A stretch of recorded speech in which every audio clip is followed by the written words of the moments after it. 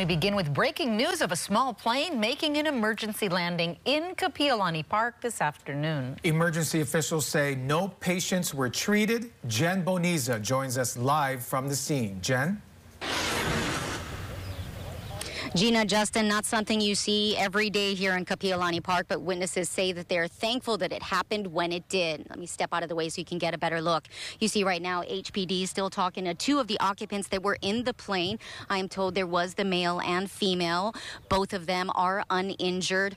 HPD says that it happened around 2:53 this afternoon. Their bicycle crew saw a plane actually land here and roll about 100 yards to the spot you're sitting right now. HPD says that the pilot had some sort of mechanical problems that forced them to do this emergency landing.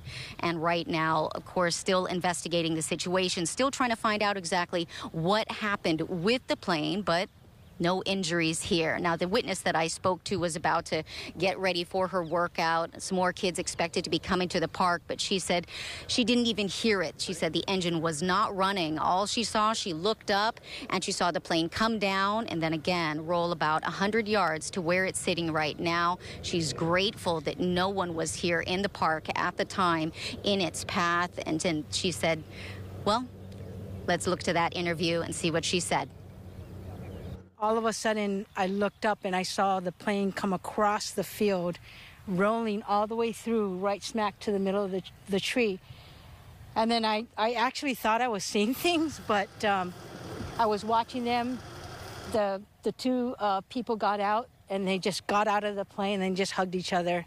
But it was pretty scary.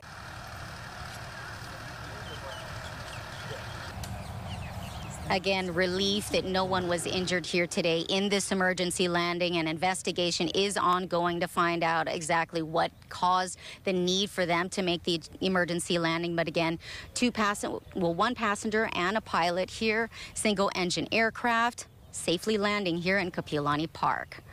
Now, we will continue to follow this story and let you hopefully have an update for you later on today. Jen Boniza, KHON2 News, live from Kapiolani Park. Back to you in studio.